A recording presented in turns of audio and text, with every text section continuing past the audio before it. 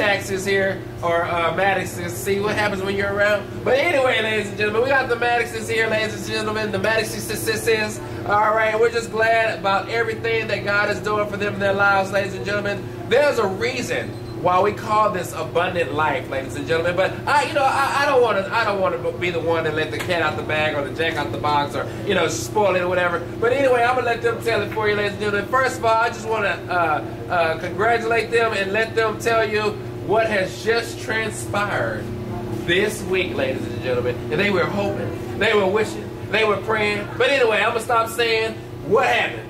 58th wedding anniversary on Monday. 58th wedding anniversary on Monday. It is Wednesday, ladies and gentlemen. Oh my God. I mean, some of us are just trying to live that long, you know what I'm saying? But married? Oh my God. You know what I'm saying? I was just talking about this morning, ladies and gentlemen. Asking the question, how long, ladies and gentlemen, when is your last adjustment? How long do we want to continue to maintain our adjustments? It's like brushing your teeth. It's like asking the question, how long do you plan on brushing your teeth, you know what I mean, or maintaining your marriage, ladies and gentlemen? That is beautiful, ladies and gentlemen. Part of the whole life, abundant life experience, ladies and gentlemen. And also, too, something else that you were telling me earlier as well. Oh, this just in. They had a new grandbaby, or in this case, hold up, got to put it in there, okay, because God is great. Great-grandbaby, ladies and gentlemen, great-grandson. So can we just give another hand clap of praise, ladies and gentlemen?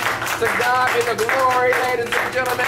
All right, and can you just, both of you just tell me one thing that has transpired in your life that has become better as a result of you coming to this program. What's better in your life now? His hands. Oh my goodness. Carpal tunnel. All right. No more carpooling, ladies and gentlemen. He got his own ride. Okay, can we give it up? No more carpal tunnel, ladies and gentlemen. All right. You guys are silly. Oh, just silly. All right. And how about you, young lady? I'm doing great. She's doing great. You're doing great. I'm just doing great.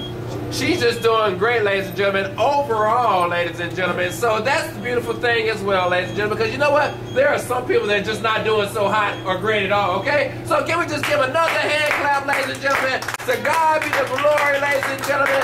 And like I always say, that's not half the story, ladies and gentlemen. We are pro-family, ladies and gentlemen. When one hurts, the other hurts, ladies and gentlemen. But when one is doing great, the other is doing great. You can see how this thing just gels and comes together, ladies and gentlemen. No more twain but one flesh, ladies and gentlemen. But we know that God is the best, ladies and gentlemen. And we don't have to settle for less, ladies and gentlemen. I won't charge you for the rhymes, all right?